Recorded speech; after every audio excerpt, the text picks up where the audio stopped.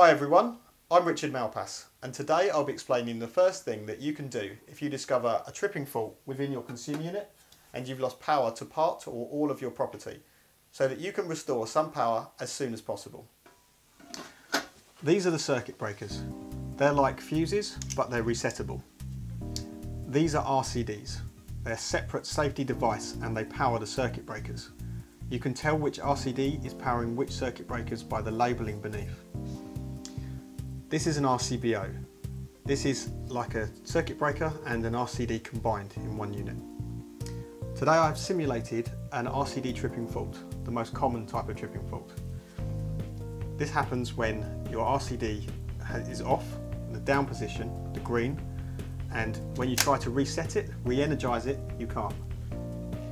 In order to try and improve this, de-energise all of the circuit breakers that are on the same section as the RCD, and then see if you can re-energise the RCD. This will then mean that you can switch on the circuit breakers one at a time to see which is the circuit that is affecting the RCD.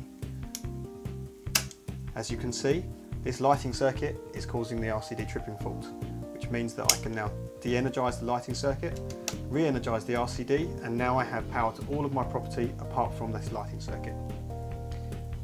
Call an electrician to find out what the problem is with this lighting circuit, but in the meantime you have power.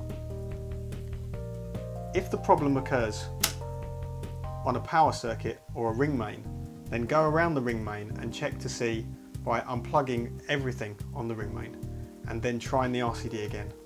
You may be able to find that it's one of your appliances that is causing the problem. If you have a problem with an RCBO, then again, if it's a power circuit, try unplugging everything, but otherwise you will need an electrician to find out. However, with an RCBO it will only affect the one circuit. Thanks for watching. We would love to hear from you. Let us know what you would like us to cover by leaving us a comment. Subscribe to our channel, watch another video, and don't forget to like. Thank you from Hartley Electricians. See you soon.